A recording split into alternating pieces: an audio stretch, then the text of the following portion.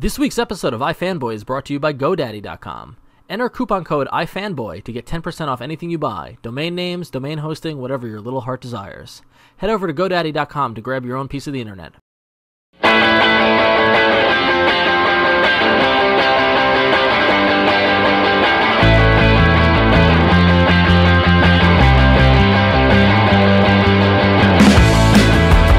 Hey, we're here from iFanboy.com. I'm Josh. I'm Connor. And I'm Ron. And you can see us. It's amazing. Hi. We're here. You may know us from the audio podcast we do, or from iFanboy.com. We do a pick of the week. But we thought we'd try this. So we get a lot of letters asking us what books we would recommend, and specific, like what's the best DC book, what's the best Marvel book. We thought we'd start this off with just saying, like, what are the 5 trade paperbacks? What are the 5 stories you must have? And we're not ranking them or anything. It's just kind of, what 5? The 5 you have to have on your shelf. In your library, and you got to be a comics reader if you're going to have these books. Problem. What was the problem? Couldn't decide on 5. No. It was a big argument. And we could have done this to 20. Like, what are the top 20? And then it's would really be hard 3 hours. It's hard to pick by myself. It's hard to pick, and it's hard to get you guys to agree with my picks. But your picks are terrible. Okay, what's the? We agreed on 2 of them, so that's not bad. That's some percentage, 40%. That's good. The quick math. That was good. So and they're not predictable at all. No, it's really The Watchmen. Yeah. I think it's. Somebody's swinging his big number I don't around. fool around with the Watchmen. That is the absolute edition. Yes. Yeah. I just didn't bring mine. That's all. Right. What else can you say about The Watchmen? I reread this about once a year. I find a lot of people who do that, because every time you go back, it's so dense. There's something else in it. The art is exceptional. It's a deep story. There's something new to find all the time. I don't think you've ever read the pirate part. No, I skip it every year. You just read the pirate part? No, I understand that this. I mean, it is a cliche to say Watchmen should be on your shelf. It's so easy just to say. I mean, it's like saying Citizen Kane is one of the best movies. It's a cliche, but it is, and this is one of the best. This is one of the best comic And stories. there are people out there going, "I don't get book. Citizen Kane." I mean, it's a tough. It's like the people who. I mean, we've talked about this before. Like the people who talk about the Beatles, and who don't like how can you not like the Beatles?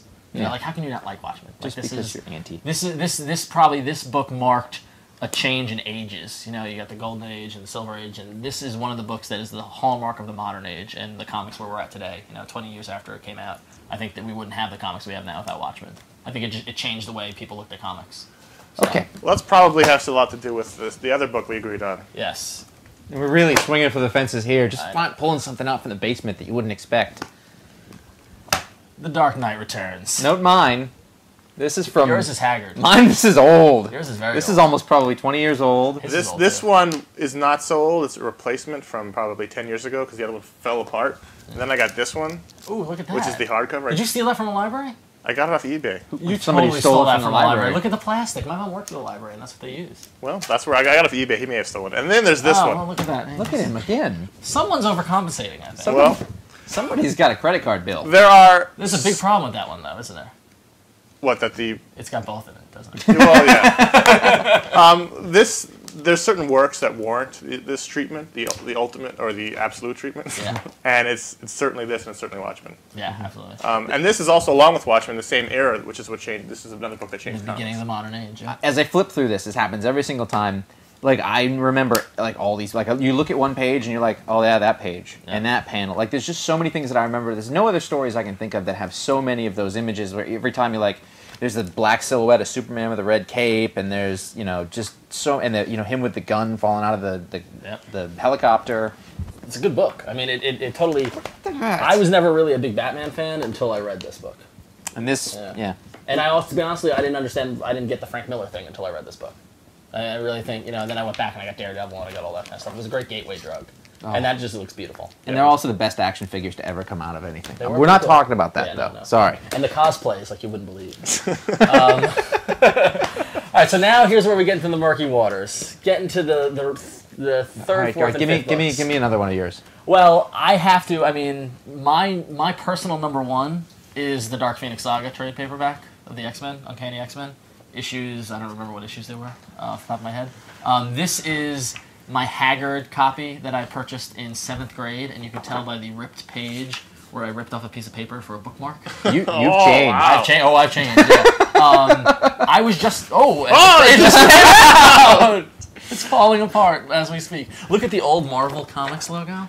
Mine was older than this. I didn't have the Dark Phoenix bit at the top. It was just... This, I was just getting into the X-Men when I picked this up. I picked this up, I think, in California on a soccer field trip. Like I was on a tournament, and I read it on the plane, and it blew me away. I mean, to say that it blew me away is an understatement. I gotta give you, that's probably the preeminent, any Marvel story, you should probably read that one. Yeah, absolutely. I disagree with this because I feel like if it's a trade paperback, I should think of it first as a trade paperback, and I don't think of Dark Phoenix first as a trade paperback. That's semantics. No, that's my story. list. I mean, I feel like... Wait, are you talking about graphic novel or trade paperback? Either one, either or. Why isn't that a trade paperback? Because I think of Dark Phoenix as a series of... We should have started this before we started recording. Yeah, probably, yeah. Well, we'll move on. Well, that's why I disagree with the being on the list, because I don't feel like then we have to take the rest of his Well, so then, what do you choose? From Hell's good. From Hell. I mean, this... So does Alan Moore send you checks directly? Yes, he does. Yeah, okay, yeah. This is one of the few comics that actually scared me. Like the story is really scary. Yeah. And it's so well researched and so authentic, and it's good. It's graphic in its violence. Eddie Campbell goodness too. To me, that's about his most literate. Like, if you ever want, like, if anybody ever says, "Well, comics are like that's that's for kids," try getting through it. My problem with it, though, now that I have a problem with it, I love it. And you know how much I loved it and how much it blew me away. If I had to pick 5 on a desert island, I'm not taking it. Really? Yeah. It just boils down to that. I mean, maybe it's in my top 10. It's not my top 5. But this is hours of. I know. If you only have 5 books on Desert Island, you don't want to take one that's like this thin. You want. Right. Yeah. Exactly. Because you end up talking about. I understand. But isn't that one on your list? I didn't. My list is on Desert Island. His is apparently. I see. He's got the Desert Island. Moving I read the on. Desert Island. Moving on. I'm just gonna kiss some more creator ass. Yeah. Oh wow! So Frank Miller sends you checks directly. He does. I'm not even like a giant Frank Miller fan. I don't love Sin City or anything like this. Yeah. To me, like, if you want to talk about an artistic graphic novel, 300, and I'm saying this before the movie comes out and everybody knows about it. I've had this, this was the one graphic novel I wanted to have forever because it's a standalone story. They're reprints of issues. I don't know how you feel about that. But all the things you don't think of it as one whole. Every page is gorgeous. That's huge. It's the way that it's laid out. You know what I think is really interesting because it didn't come out in that format when it came out in issue form. Right? No. The issues, the page would be split this way. Yeah, exactly. Yeah. So everything is a double page spread. That's awesome. The coloring is as nice a coloring as there exists in comics, and it's just like one perfectly formed story. That's really nice. I've never actually seen that format. So, this I book saw it on the shelf. I've never actually seen it. You don't own this? I own it in issue. I bought it in issues. The book. Oh no, I know. Well, okay. You have to store it like this though, because if you go It's like this, the pages fall out sideways. Yeah. That is a good one. That is a good one. Why don't you hit us up with another one? What else All you right. got there? What do I got? I go. All right, well. Are you going to get serious on us? Moment of silence. No, that's horrible. No, this is a book that, this is literally, mine. I got Art Spiegelman to sketch a mouse. Connor's is falling apart. This is not on the list, but I have it out simply to show that it's so good that it is falling apart, literally. This is a book that you can give to anybody at any time if you want to say, what's the power of the graphic novel? I want a Pulitzer. No one needs to say that stuff. But if you haven't read it, like... Well, it's taught in college classes as literary work. Yeah. You need to. This is just the first volume. I have the second one around this here somewhere. This is the collection. Yeah. This is just... It's awesome. It's good. It's tear-jerking and beautiful. What do you got? Poignant. Well, what's your last one? I'm going through them. Yeah. I decided to go box office poison. I really wanted to do like the things that show all the different things comics can do. We talked about some of the superhero stuff, and this is a story about people. And this to me reads like a slightly more intelligent Kevin Smith movie, or it's a very slice of life kind of book about people and their real lives after you get out of college and you're growing up. I devoured this book in a moment, and I couldn't stop. I think the cartooning in it is great. Alex Robinson's box office poison. It's good. I'll give Alex Robinson. Yeah. I'll give you that credit. It's not one of the best of all time. And if I'm going with the black and white independent kind of relationship thing, Strangers in Paradise blows away box office poison. It's not as humorous, and it's not as kind of that's the word I'm looking for. Kind of I don't know. I'm blanking. I only have to go and buy this though if I want to read Strangers in Paradise. Well, actually, I'm singling it out to Volume 2, I Dream of You, which encompasses everything of the romance, of the mystery, of the intrigue, of a little bit of humor. It kind of has everything. Like if you only read one Strangers in Paradise trade, then I would recommend I Dream of You. Can you read that without reading the first one? Yes. Yeah, but you left at the end like, what happens? Well, so do you do on an episode of General Hospital. I mean, like Terry Moore draws his ass off. Yes, he does.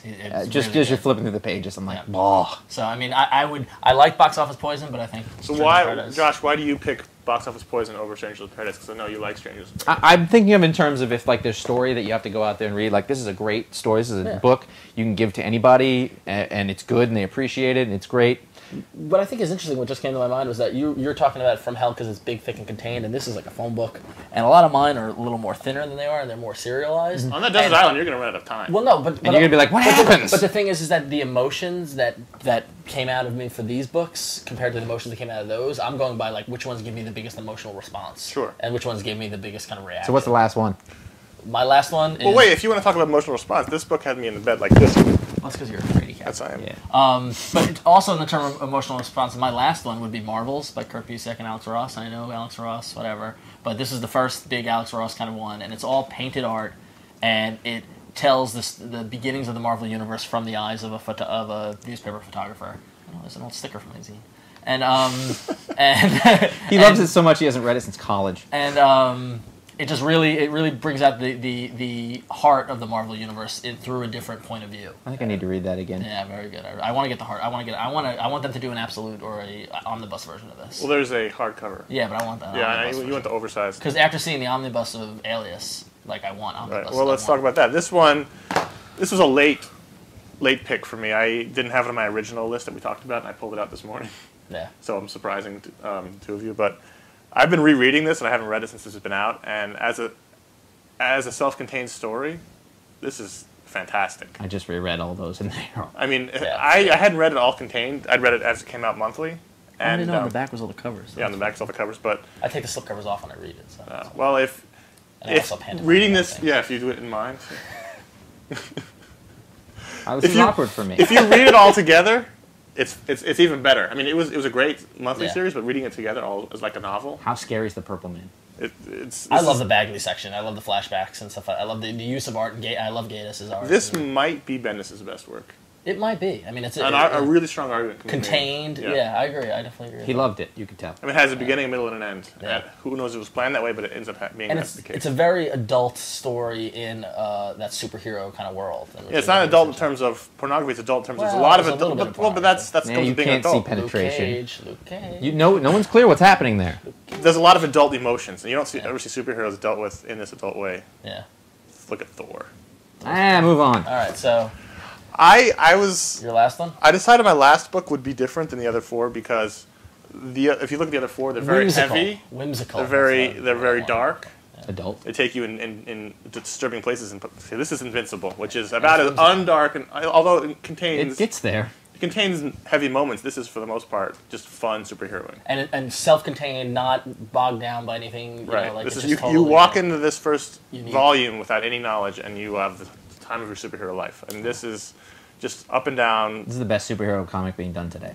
Currently the best superhero comic, and this is just fun. Definitely agree. And I wanted an antidote to my dreary pile over here. Yeah. So we did an awful job of coming up with the top 5 that you need. We've got about top 12. This is more like top 15. So how do we resolve that? Well, clearly you were wrong. Well, do either of you agree on Dark Phoenix?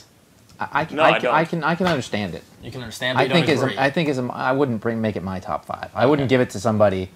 Okay. I think I love that copy. It's a seminal X-Men story for sure. It's a seminal Marvel story. Yeah. Is that the best X-Men story? If I had to pick one X-Men story, that's the one. If you want to go from an era, if you want to take something out of the 70s and 80s, like what's the story that mattered the most? Yeah. What's the story that changed things? I can see it. Claremont and Byrne, in their prime. It exemplifies the era. Mm-hmm. Yeah. I can give you that. Yeah. I wouldn't take it. But. Well, I wouldn't take Box Office Poison. All right, so we do this all the time on the podcast, which you can download from iTunes or at iFanboy.com, where you can come and talk to us and tell us what we did wrong. A lot of great discussion on iFanboy.com, so check it out. And hopefully we'll be catching us again next week.